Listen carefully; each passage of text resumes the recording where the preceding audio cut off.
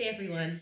Today we are going to be looking at the French Revolution. We want to take a deep dive into the principles that actuated the French Revolution, because the very same principles that brought forth that rebellion are the same principles that have been disseminated very widely and are seen everywhere in the world today, which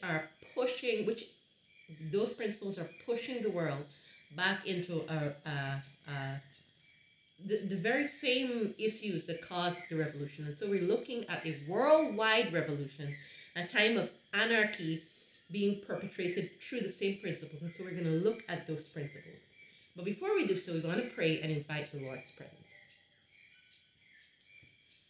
Father, we thank you so much for your goodness, and we pray that you might bless us and that you might open our understanding. Grant me wisdom as I speak. In Jesus' name, amen. So this is going to be largely a PowerPoint presentation where we're going to be looking at basic 10 principles of the revolution. Now, before we do so, we want to open our Bibles to find a premise of this in Scripture, and we're going to turn our Bibles to Revelation chapter 11. I'm going to read the Scripture, Revelation chapter 11, all the way to verse 13. And as I read, I'm going to explain, and then we're going to jump right into the presentation. So I'm reading from Revelation chapter 11, and I'm going to read from verse 3. And I will give power unto my 2 witnesses. These are the Old and New Testaments, the Bible. And they shall prophesy 1,260 days, clothed in sackcloth. This is the 1260 days, a day for a year in prophecy, in Numbers 14 and in Ezekiel 4, where we can see that this period denotes the 1260-year period of the Dark Ages. And so, verse 4, these are the 2 olive trees and the 2 candlesticks standing before the God of the earth. Same thing, the Old and New Testaments, the Bible, they are a lamp unto my feet and a light unto my path. And the Bible says in verse 5, and if any man will hurt them, fire proceeded out of their mouth and devoured their enemies. And if any man will hurt them, he must in this manner be killed. This was particularly fulfilled during the French Revolution. We want to understand that during the time of France, the French Revolution that began in 1789, there was the leadership was largely these aristocrats, and then there were the priests and the Catholic Church that played largely into the ruling class of the people at that time. And they were part and parcel of the principles, and some of the principles were antagonistic against them. And so it so happened that after and during this French Revolution that thousands of priests died because that which they had fomented turned back on them, just as the Bible said. Verse 6, these have power to shut heaven that it rain not in the days of their prophecy. We can see this in the book of Kings with the story of Elijah who prayed. And have power over waters to turn them to blood and to smite the earth with all plagues as often as they will. We see this in the book of Exodus with the story of Moses. And when they shall have finished their testimony, the beast that ascended out of the bottomless pit shall make war against them. This beast is first and foremost the devil, and it's the papacy. But in this particular reading here, it is France. It is France. And shall overcome them and kill them.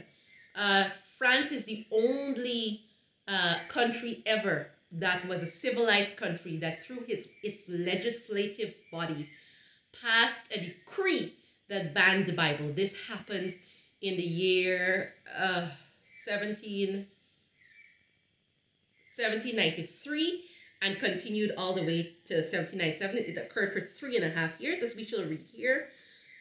Verse 8, and their dead bodies shall lie in the street of that great city, which spiritually is called Sodom and Egypt. So France, during the French Revolution, became one of the most promiscuous places where they thought marriage was a license to adultery, and they had all manner of sexual deviations that occurred there because, again, they threw away God.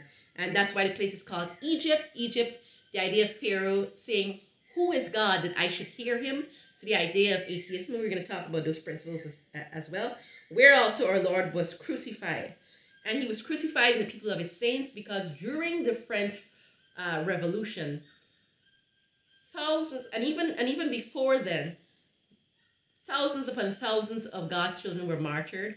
The massacre of St. Bartholomew being ever present, where it said that the streets of France flowed with blood. It flowed with blood as it, when there's a heavy rain and you see the rain flowing down the streets, so France flowed with the blood of God's children. Verse 9, and they of the people and kindreds and tongues and nations shall see their dead bodies 3 days and a half, again a day for a year principle, and it was for 3.5 years, and shall not suffer their dead bodies to be put in the grave. So they decreed that the Bible would not have a place, and they actually turned from God to the goddess of reason. They declared the goddess of reason to be their God. By the way, this time was a time what they called a period of enlightenment, and we're going to talk about those principles that came through the enlightenment, principles that caused this revolution, that caused this. Verse 10, and they that dwell upon the earth shall rejoice over them and make merry, and shall send gifts one to another, because these 2 prophets tormented them that dwelt on the earth. When the Bible was decreed to be no longer a book of worship and actually illegal to have it, Bibles were burnt. When this happened, the majority of France, the people in the capital, rejoiced. It was as if they had been freed from the tyranny of the scriptures, which is remarkable because true freedom can only be found in the scriptures. Verse 11, and after 3 days and a half, the spirit of life from God entered upon them, and they stood upon their feet, and great fear fell upon them which saw them. So after this period, again, after 3.5 years, the Bible was once again reinstated, and it wasn't only reinstated, but not too long after this, in the early 1800s, there were so many Bible societies, and the Bible found a place that it had not had even before. Verse 12, and they heard a great voice from heaven saying unto them, come up hither. And they ascended up to heaven in a cloud, and their enemies beheld them. And this is the fact that the Bible, has been translated into almost every language of the earth. And it's every place. That being said, this happened in a time when, the Bible was banned, but in a time when there are so many Bibles prevalent, in a time when truth is in everybody's home, it will be seen that the very same principles that caused the French Revolution will once again be seen in the world. So let's turn our eyes now to the screen, and we can see transformation. So transformation was the early father of evolution, in that J.B. Lambert in 1744 to 1829, he was a French naturalist, and he invented the idea of the species will change and adapt. So the idea of survival of the fittest. Charles Darwin is the one that studied his transformation principles and came out with the idea of evolution and the fact that there is no God again. The Bible said in Revelation that the Bible would lie in a place called Egypt. And so the idea of atheism, but not only the idea of atheism, the idea of the survival of the fittest. So let me back up now. In France, at the time of the French Revolution, there was a time of debt. The country was in debt. Why? Because of the American Revolution, the American War that they had held, and because there were other unrest around France that they were involved in, which had the country in a real kind of grip financially. What this caused is that they taxed the people. Now, we have to remember that most of the people in France at the time, 80% of the population, were the peasants and the farmers, and these were the people that were taxed. Whilst the rich, the king, and the aristocrats and the priests, they lived luxuriously, and this caused great anger by the people, and this will always be the cause of these principles. Now, coming where I'm from, it ain't too many ways you can make it out. A lot of people would do anything just for $1. steal, do me, bro. kill. Shit. Say like they own homie if that's what they gotta do. Sometimes I ask myself,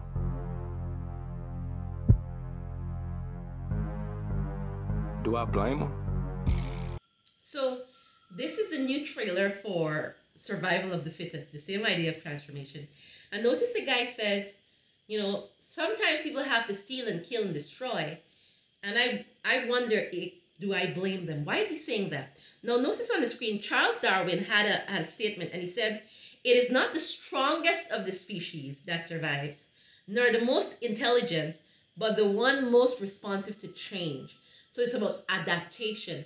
And what we find is that the principles of transformation, the survival of the fittest in a sociological environment, is that the people that change and adapt, they don't always change and adapt to good. In fact, most times they change and adapt badly. So they change and adapt to crime in order to grapple with the very financial stresses, the same ones that racked the French Revolution, taxes.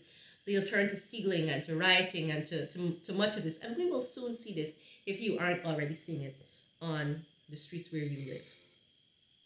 So the next slide here says pornography, and I told you about this. So what Marquis de Sade did, he was like the father of this kind of invention, and he lived from 1740 to 1814. And again, the French Revolution, 1789 to 1798, which is known by those who study the prophecy as the time of the end.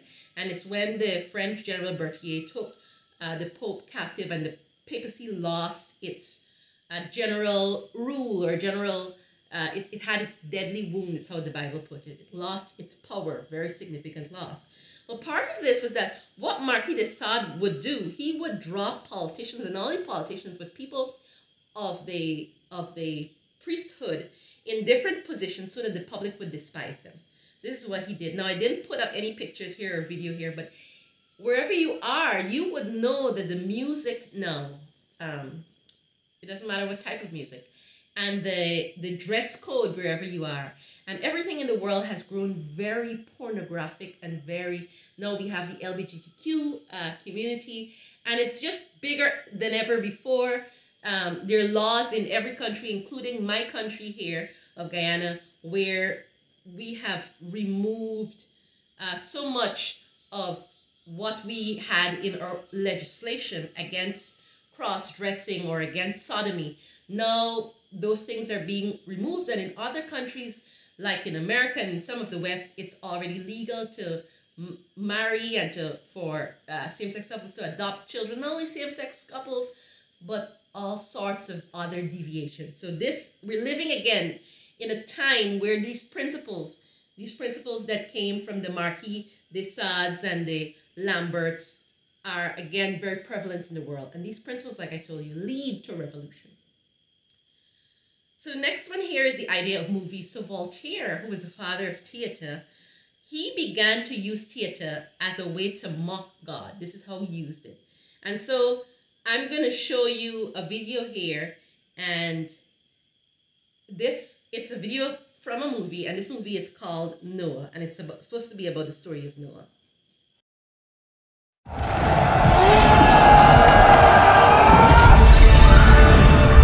We were not stone then, but light. It was not our place to interfere, yet we chose to try and help mankind. These are the angels that fell from heaven. He punished us. We were encrusted by your world.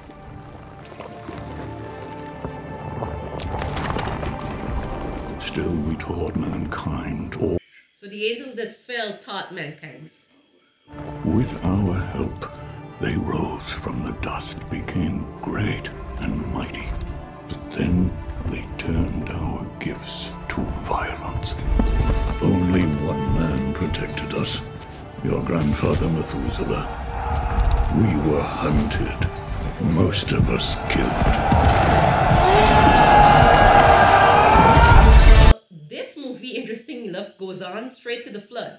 So here is a complete corruption of the biblical word. It's almost mockery, because we have the fallen angels being the ones that help mankind, and they are encrusted with this stone as a punishment from God because they're helping mankind. It's a total twist of truth. And so really it's a mockery of the Lord. And there's many things like this. In fact, movies are more of are being used more of sort of like a predictive programming, and being used to get out ideas into the minds of men, and the very ideas that caused the French Revolution that are leading the world into a revolution again. So the other idea is humanism, and we have Auguste Comte, and he was a man that believed that we can make our own decisions between right and wrong. So we have our own sense of morality because we are gods, or we have God within us, or we have good within us. The acceptance of deism, so the idea that God may have created the world, but he's no longer involved in the world. It's interesting, when France was in the heyday of the French Revolution, they brought in the goddess of reason. And what they did was they brought her into the assembly, and they had her veiled, and then they unveiled her and presented her as the goddess of reason, and that they should worship her, and it was a great celebration. And who she was a dancing girl from the playwright, from the theater. This is who she was. So this is what they said they would worship, which is very interesting. Now, when we have these principles being portrayed of atheism and pornography and this mockery of God, and God being placed outside of men, and men being allowed to make their own morality, what happens is that the world it gets into trouble, because God is the one that helps the rich to be kind, and the principles of the Bible are the principles that help the poor to come out of poverty into being and be better. And so it allows the rich to help others besides themselves. And so there's a balance. The biblical principles bring out a balance between the rich and the poor. Now, when you remove this and you say, I am a God, I know what is right, then what I think is good. And so then there is a corruption of this idea. And what happens is that the rich become richer because they care only about themselves. They see the poor as not as themselves. The poor hate the rich. The middle class is wiped out. And of course, taxes is increased. And this is what happened in the French Revolution. And I don't know about in your country, but it's surely happening in mine again. And this leads to union trouble and strikes and riots and just a general unrest. And so I'm going to play this here because this is one of the latest series for children, and it's Percy something and the Olympians. And let's hear what is said in this series. I met a man here on the beach. From the moment I first saw him, I knew that I'd never met a man like him before. Because he wasn't a man at all. He was a god. Like Jesus? Not God, a god. Mom. In those stories, I have told you about how gods and mortals would sometimes have Mom, children please together, stop. children Mom. called demigods, and sometimes they are known as half-bloods. That's what the monster called me. You were a half-blood. And half-bloods? So here we have this young man who's finding out that he is half God because his mother slept with a god.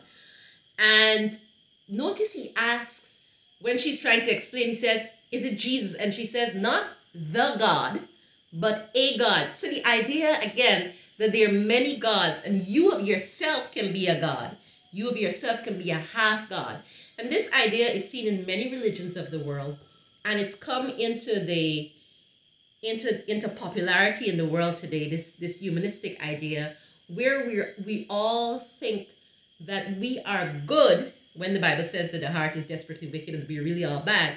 But we think that we're good in ourselves, and therefore we can make our own decisions, and therefore there really is no need of a God if you have a God within, right? One of the other principles that was being fomented during the time of French Revolution and even now is very popular in the world is the idea of romanticism. So Rousseau believed, like those that believe in humanism, that man is inherently good, but he took this to another step. Not only is man inherently good, but we can follow our heart. We can do what feels good to us, because all is well. Now, this has been just in almost every Disney movie, this romanticism idea. What it does, during the French Revolution, the pleasure of the nobles was considered supreme law. A court of justice would listen to a nobleman over a peasant any day. Bribes were accepted. Farmers were oppressed. Their labors, were not, it wasn't appreciated. And the rich mistook license for liberty. And so this was the era of the French Revolution, and these things are happening again. Again, I don't know which country you are, but it's certainly happening in my country. And so we're gonna look at, I don't know, some cartoon that I looked up and listen to the words of this song.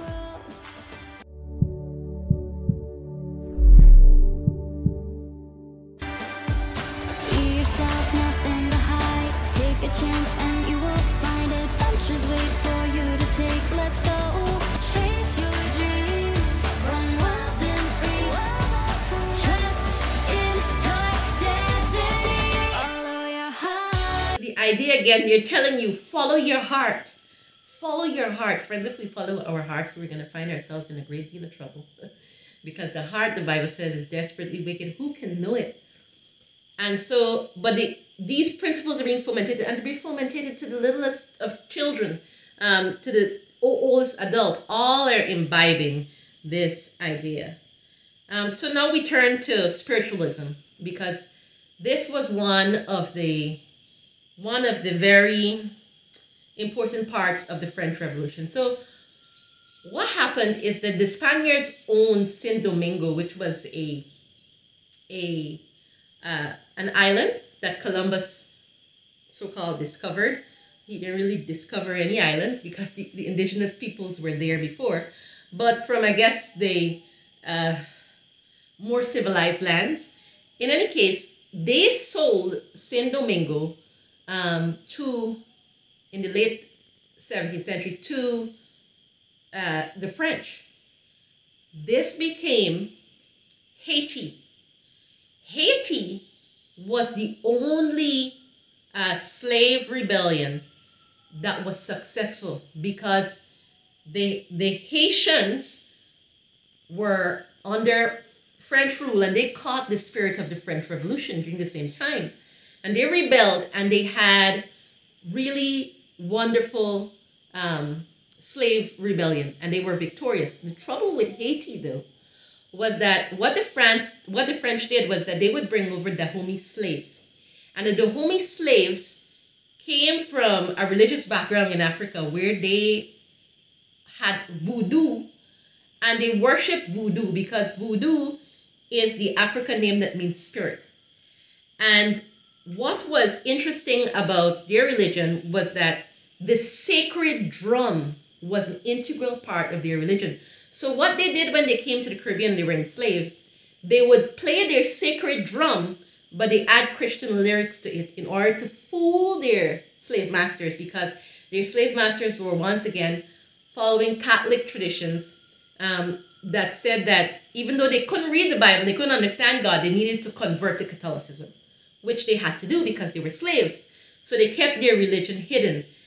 So they had a lot of spiritism, and they kept this. Now, it's interesting that Louisiana in America was also a French colony. And a part of that is New Orleans. And that is also known for its spiritism and Mardi Gras and other things. And so this was part and parcel of what was there. And again, as long as we throw away God and we believe that we're inherently good, then we will dabble in the unknown, in spiritism, in talking to the gods, in developing the gods within us and all of those powers that we think we have. So that was a part, in communicating with the dead and all of that. And right now, in today's world, all of those things have come back. There's a lot of ancestor worship. Secularism is on the rise, but it's not secularism without spiritism. It's not just people not believing in anything. They're not believing in God, in a religion or a religious system per se, but they do believe in life after death. They do believe in various forms of spiritism and spiritualism. The other thing that was very rich in French Revolution was music. And what happened was that from New Orleans came jazz. And jazz was based on the rhythm of the sacred drum and syncopation. And jazz ended up going all the way to rock and roll. And rock and roll had led all the way to the hippie movement, or the love movement, which was almost in itself a revolution. And all these principles were displayed there very clearly.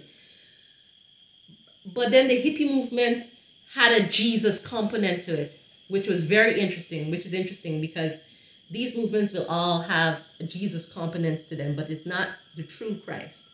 It's not the true Christ. So another thing that happened was that those in the Caribbean would listen to music and on the radio coming from the US, and when they listened to it, they would have pauses because the radio would not be, smooth. And they would speak during that time. That's how they have DJ. That's how a DJ was developed, the idea of somebody who talks in between songs. And the music left Jamaica and went to New York, where hip-hop came about. And all of these music genres are part and parcel of revolution. Every successful revolution has music as part of it. It's something that can pull people together. And so it is. Another principle of the French Revolution is pantheism. And pantheism is everywhere today. I mean, wow, the idea of this climate change and carbon development and all of this, they're just code words for pantheism. The idea that God is in everything, that the earth is a god, Mother Gaia, and we've been hearing it so much. And again, this is Marquis de Sade. Now, if this is so, and God is in everything, then we can Christianize everything. Everything can be holy then. And watch this video. Pantheism today.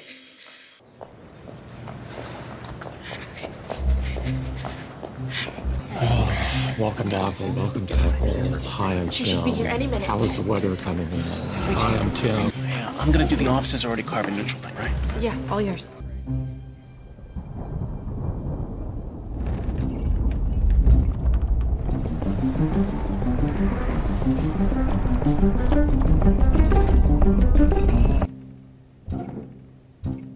Mother Nature. Mother Nature. Welcome to Apple. The weather was however I wanted it to be. So there we have Apple, which is a really famous company, talking about, again, Mother Nature. And you're welcoming Mother Nature. And it's all about pantheism. And again, the casting off of the Bible, the casting off of the biblical principles of the Bible, the casting off of the God of heaven.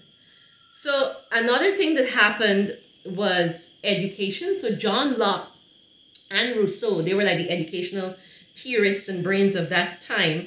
And they emphasized the importance of universal education.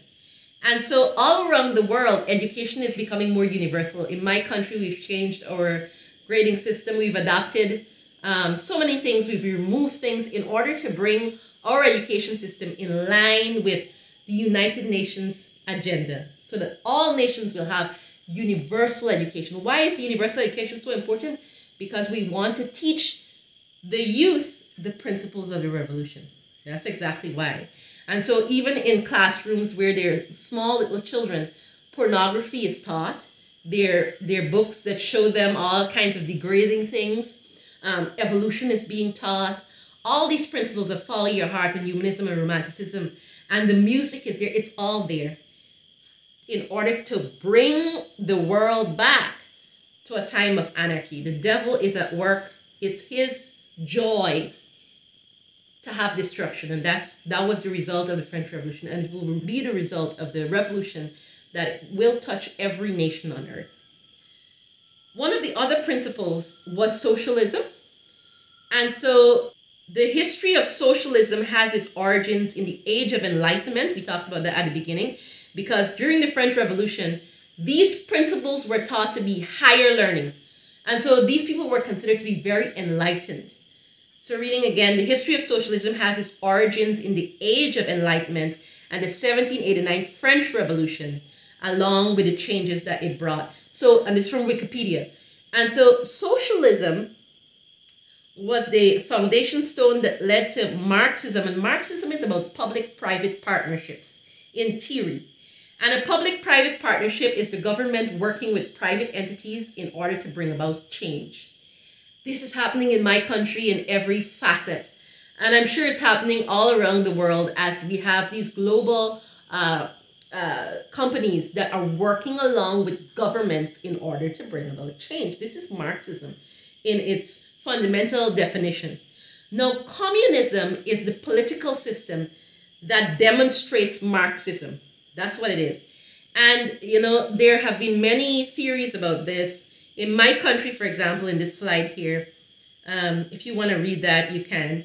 What happened is that one of our parties in our country, when one of the presidents came to power, Teddy Jakin, they were so concerned that he was so Marxist that America intervened.